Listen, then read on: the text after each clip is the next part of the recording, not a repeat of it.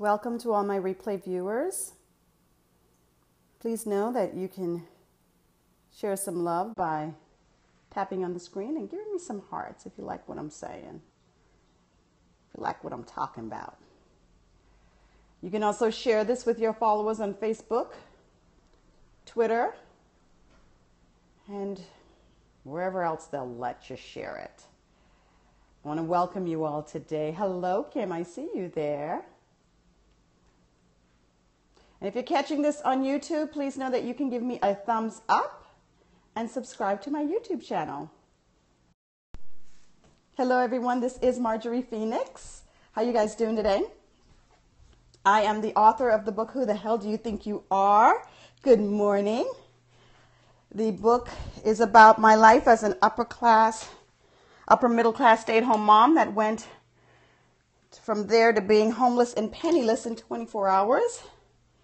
And I share my story as I fought for my life and I fought for my child back, and the discovery that I had been, that I was a domestic abuse victim.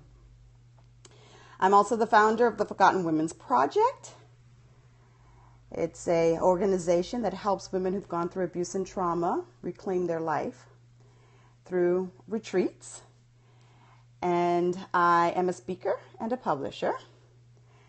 And today I want to share something with you because I just wrapped up the last phase of the Phoenix process this week on Monday. It was absolutely amazing. A small group of women, we all got together and we went through the steps that I went through as I was coming out of my crisis and as I was rediscovering myself again. So it's really a self-discovery process to help these women reclaim their life, rise from the ashes, as I put it. And one of the key things at the very end was asking the question, where do we go from here? Where do we go? And you've ever been at that place in your life sometimes where you feel like you've reached a fork in the road, or, you know, you're on this journey and things are just really foggy.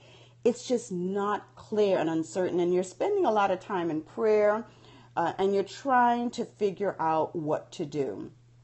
And you just don't know. You're confused. So there's three things that I talked about in this process of trying to figure out where you're going to go from here. And as I use that story of the phoenix rising from the ashes, I tell the women that, once that phoenix came out of the fire and out of the ashes, I'm thinking that bird did not fly back in the same direction it just came from. It took flight in a new direction. It had a purpose for its life right now.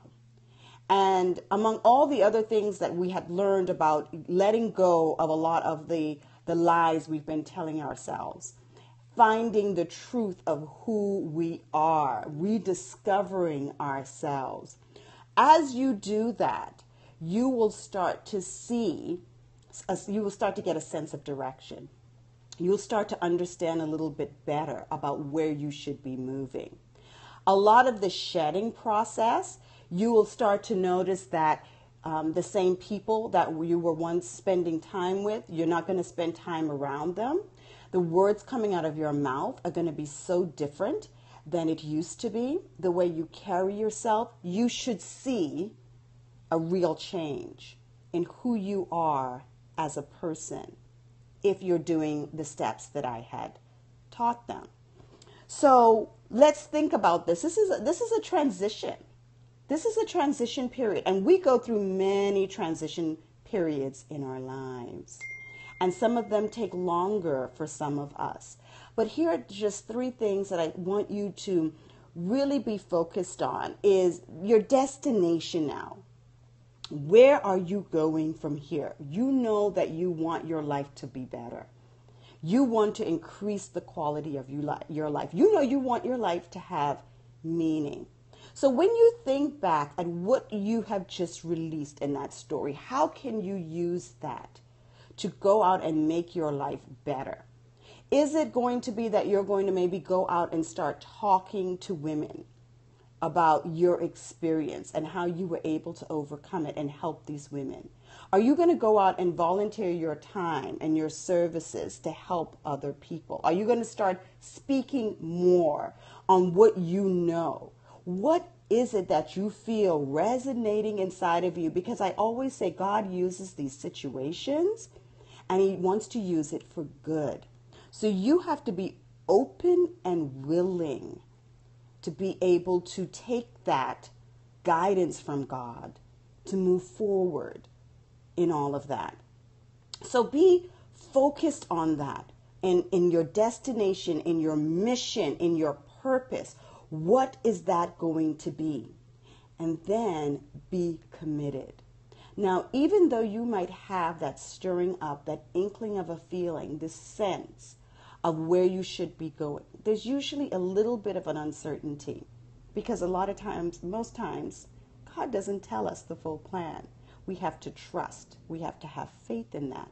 But you have to be committed to the process. You have to be committed to the journey. I would go as far as to tell you, be committed enough to yourself to dig in and stay with it and not give up. And this is the biggest thing that I notice with recovery is that people don't stay committed. They give up when they feel like it's too hard, when they feel like it's painful, because no one wants to feel the pain. And we're looking for a quick self-gratification in these things, and it's not going to happen. There is a process to this, and in all of this, it is a learning process. And in the learning and the growing, it is going to be hard and it is going to be painful. So commit to yourself. Commit to that process of what that is. The other part of it is the structures. Now, I use a lot, and I tell people, the rituals that you can create in your life. I call them rituals. You can call them habits, whatever they are. But in a time when your life doesn't feel balanced, at a time when things feel that they're off balance, they're a little bit chaotic, that is the time when you need to pull structure in. And I tell you time and time again, you want to start with in the morning time before you get your day started, to be able to spend that time with God. You want to be able to devote that time to yourself. So you want to add some structure into your life. You want to be in a constant mode of checking yourself and self-examination through that. That is the thing that is going to keep you on point and keep you on task as you're going through this. Because every day in this journey of self-discovery, it's going to be something new. It's going to be something else you're going to have to face. And so I want you to be strong enough to be able to meet it head on and to be able to know, you know what, I was able to get through this last thing. I can do this. I can do this because you've now got the tools to do it. And you know who you are. You know what you're made of. You know who you belong to and that you're safe and that you're supported in that journey. So keep the structures there. Stay committed to the process and stay focused on the destination. There is no way you're going to, I don't want to use the word lose in life, but you're going to be all right. You're going to be all right. And don't be afraid of feeling the pain sometime. Don't be afraid of having to do the hard stuff. Okay? This is all a part of the process. I know this for myself. I'm telling you. So I'm telling you what I know and what I have done. And for any of you that have read my book and know my story, you know that it was just horrific. And I had to rebuild my life with nothing but God. So these sorts of tools will be helpful for you as you're going through your transition may not be like it was for me. I'm actually going through another transition in my life, and it's all right, but I feel prepared for it. So it's about being prepared for life. You know, there's nothing wrong with that. Just be prepared and be ready as things come. Bam, you're ready. Okay? So all of this is to let you know as well that in January, I'm going to be opening up the Phoenix process again, and I'm so excited about this because I see what it has done for these women. So in January, another small group of women. If you want to hear more about that, you can go to my website at marjoriephoenix.com and click on the Phoenix process to get more information. And or you can inbox me on Twitter or Facebook. That would be fine.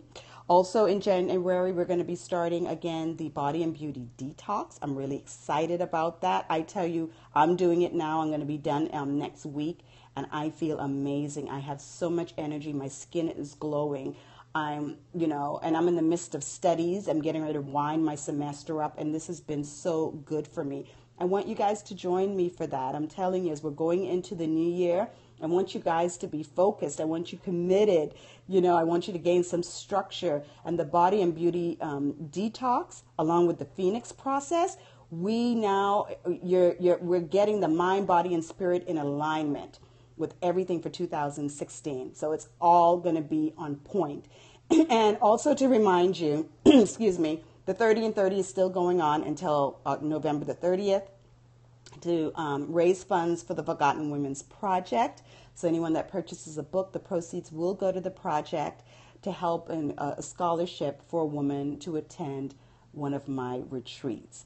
So lots of good things going on. And I am so happy to be able to be with you guys again today. I have a schedule now of Monday, Wednesdays, and Fridays. And all I can tell you about time is it will be between 11 and 1 Eastern time. That's the best that I can do with time right now. But I am committed to you all to be here the 3 days a week to share with you and to encourage you in any way that I can. So until we meet again, go out and change the world. Thank you for joining. Bye-bye.